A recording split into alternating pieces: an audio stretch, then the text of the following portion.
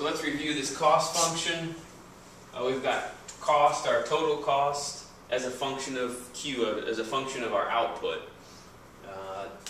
The cost function, total cost is equal to 45 plus 10 times Q plus 4 times Q squared. So it's a quadratic function. The fixed component of this cost function is the 45.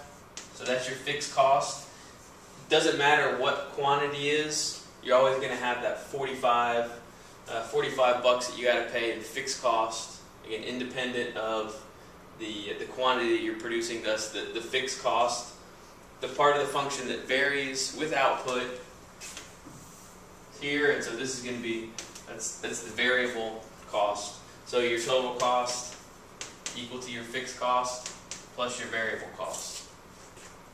If we were to go in and assume that we want to produce a certain amount of output, let's say Q is equal to 5. We want to make 5 units.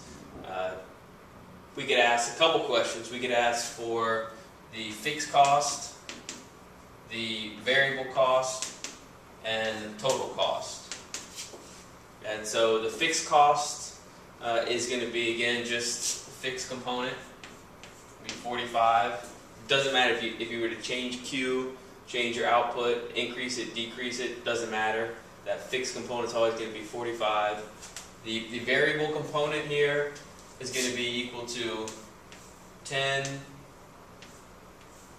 times 5, your output, plus 4 times 5 squared. That would be your variable component. And then to get the total cost, you can simply add the fixed cost plus your variable cost. So I'll let you do the math on that. But you would, if the question asks if you had to figure out the total cost, it's going to be both of these combined, the entire cost function. Fixed, you're just looking at this first part, and then the variable cost, you're looking at those last two.